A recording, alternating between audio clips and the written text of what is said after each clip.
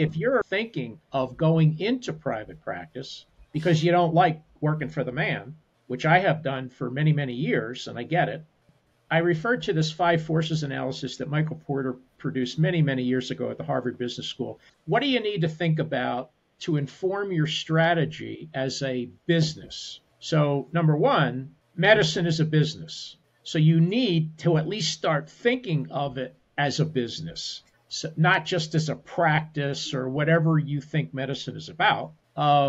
It is a business. So if you're going to go into business for yourself, that is, you're going to create a private practice, then the five forces that you need to consider are competition. So is there a lot of competition out there for what you're doing? You bet. Just read the newspaper. I mean, in terms of who's doing what in care delivery. Are there new entrants? Every day you read about Walmart, Costco, you name it, that are trying to reinvent the business model. AI companies, tech is a gazillion new entrants, which I would say has accelerated very rapidly over the last couple of years. The third is the power of suppliers. So the power of suppliers means, because we're actually talking, we're talking about a supply chain issue. Well, it's more and more consolidated. And if anything, the power of the medical industrial complex has increased. So the supplier power over the physician power is growing. The fourth one is the power of customers. So who's the customer? There's lots of customers. There's lots of stakeholders. But if we're talking about the power of the patient, their power has increased because of social media, because of societal norms, because of disgust with the system, because of all kinds of economic factors, inequality, et cetera, digital divide, et cetera. And the final one is the threat of substitutes. Well, doctors are being replaced by fill in the blank. Pharmacists, nurses, anybody with another initial after their name. They're all doctors. Yeah. Did you see the article here in California that there was a group of nurse practitioners suing because for the right to use the title doctor? Right. Well, that's an example. So, and we could get into that conversation with scope practice creep, but that's going to take us down a deep rabbit hole. So, but that's the point. We're down one rabbit hole right now. Right. We got to head back to another rabbit hole. We're already 3 feet deep already. So all of these forces, competition, new entrants, power of the supplier, power of the customers, threat of substitutes, are headwinds if you're a doctor thinking about going out to work. So you have to consider all this stuff. Now, that's probably the reason that most medical students and residents have zero interest in going into private practice. They just don't want to deal with the hassles and the threats and the risk and the debt and the brain damage. All I want to do is practice medicine, right? But what they don't understand is if you don't have if you don't care about the business of medicine, you have no business practicing medicine. I don't care how you do it. It's just something you have to understand. So that sets the stage. Now, in the midst of all this, the environment adds some more stuff. And I call these the various revolutions that are going on. One is the anti-capitalism revolution, which is, I'm fed up with medicine in the United States being a privilege and not a right. And it's all because of the greedy capitalists who are taking money and couldn't give a damn about me as a patient. Number two, the fourth industrial revolution, which is what we are living in terms of the cyber world.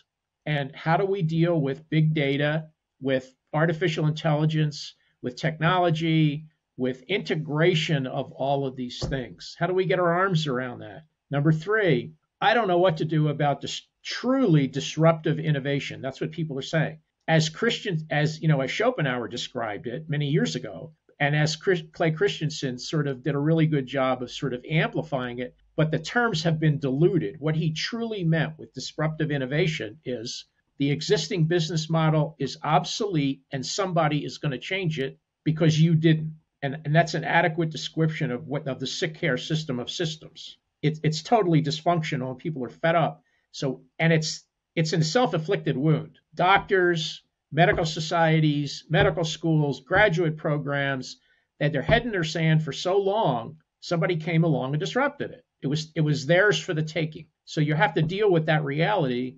And finally, there's the death of expertise. So everybody with an opinion is an expert, fueled by social media, and their suspicions about doctors and scientists and COVID and et cetera, et cetera, et cetera. So you're dealing with, again, you're a resident, 8 months, you're going to have to decide where to go to work. You have to deal with what I've just mentioned. You have to think about this stuff. And then you have to fight the battles. And primarily they revolve around what I call the 4 Ps: power, productivity, professionalism, and purpose. That's what doctors are trying to regain. And they're unable to do it for the number of reasons we just explained, not the least of which is they're not given the knowledge, skills, abilities, and competencies to do it. And various entities have abrogated their responsibility to empower physicians. So everybody's angry and they want power, physician power. They want to be able to be more productive because their income is under threat. They miss the lost tribe of medicine. They want to be more attached to the community, the quote, old way we used to do things. Now, admittedly, some of them were silly and ridiculous, but the point is tribes mean something. When people go into medicine and they become doctors, part of their affiliation is, thank God I'm a doctor and I can talk to any other doctor in the world and be part of the tribe. They miss that. That's going away. And finally, the sense of purpose. I mean, why did I go into this thing? Now, admittedly, part of it had to do with self-interest, but a lot of it had to do with serving the community in terms of healthcare and taking care of folks and relieving sickness and illness and all that other stuff, some more so than others, but it's a duality. So having set that stage, and that's the environment that you're going into, I didn't go into that environment to the extent that it is present now because I went into practice, quote, during the good old days. Things obviously have changed. A significant number of people were in private practice when I went into private practice, and particularly in my specialty, ear, nose, and throat. If you look at the number of specialties that actually are in private practice, ENT is fairly high on the list. Now that's changing somewhat. Pediatrics, they don't work for the man. They have so they're different specialties in terms of who works for whom. But back in the day when I did it, things were pretty different, but the realities were the same. It's just the dynamics were different. The equation was there. It's just the numbers you plugged in were different, particularly with the forces thing.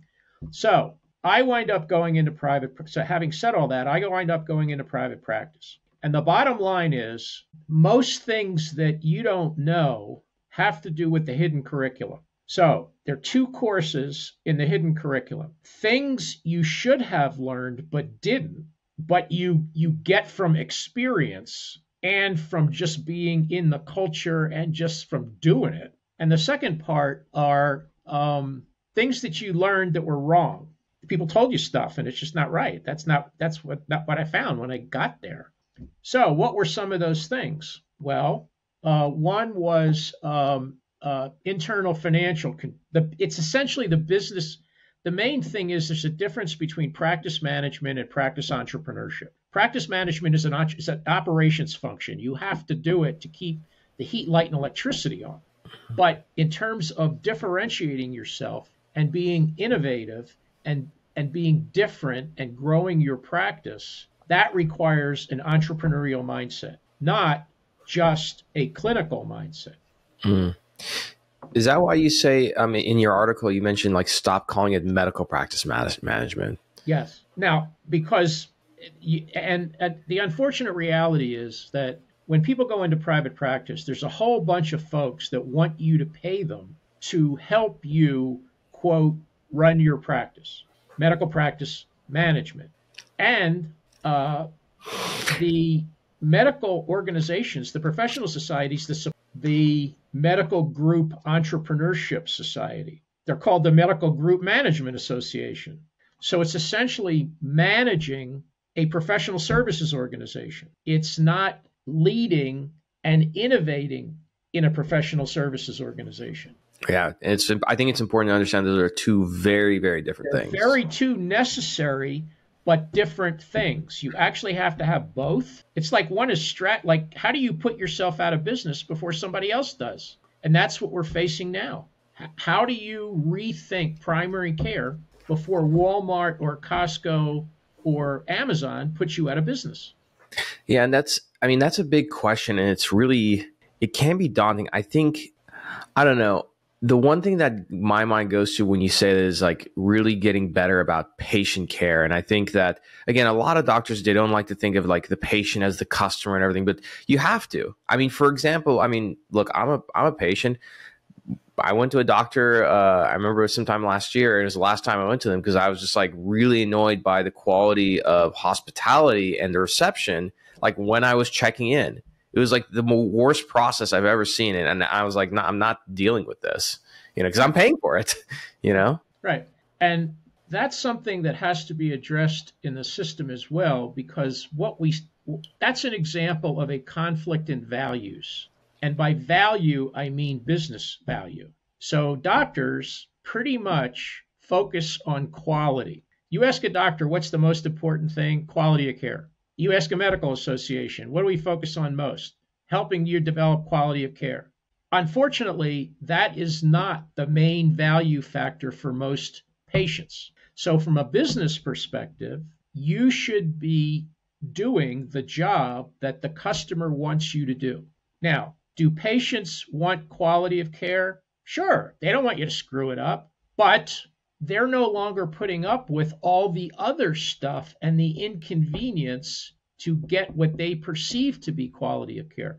First of all, there's no way for them to know what's quality of care and what isn't. The doctor doesn't even know what's quality of care and what isn't. So what they do is they, meaning patients and other stakeholders, use other value factors as surrogates for quality of care. Service, convenience, bedside manner, price, parking, availability, speed, ease of use, access on the internet, what's your website like, et cetera, et cetera, et cetera.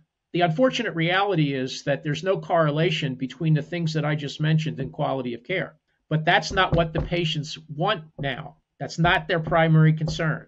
It used to be the price of entry was you graduated from medical school, hung up a shingle. That's not going to work anymore because of the things that I mentioned in the 5 forces. New entrants, threat of substitutes, competition, people offering what customers want.